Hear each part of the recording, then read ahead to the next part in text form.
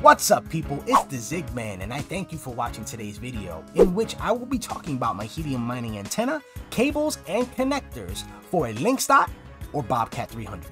Before I dive in, be sure to check the links in the description below as they'll help you out with what you may need.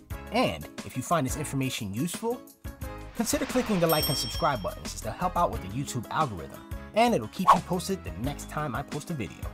This is a graphic overview of my installation.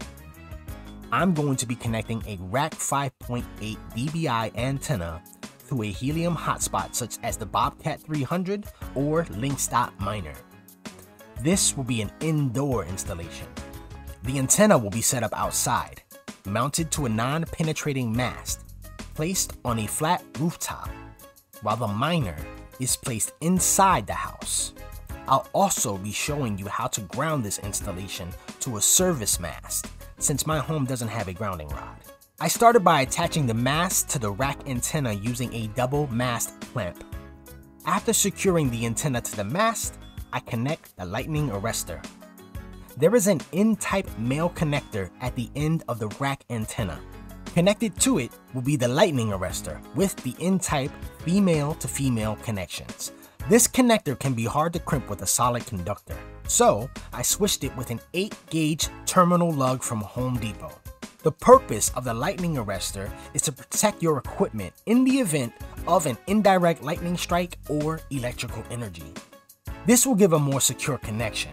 Connected to the lightning arrestor is an 8-foot LMR 400 antenna cable with an N-type male connector on one side and an RP-SMA male connector which plugs into the back of the miner.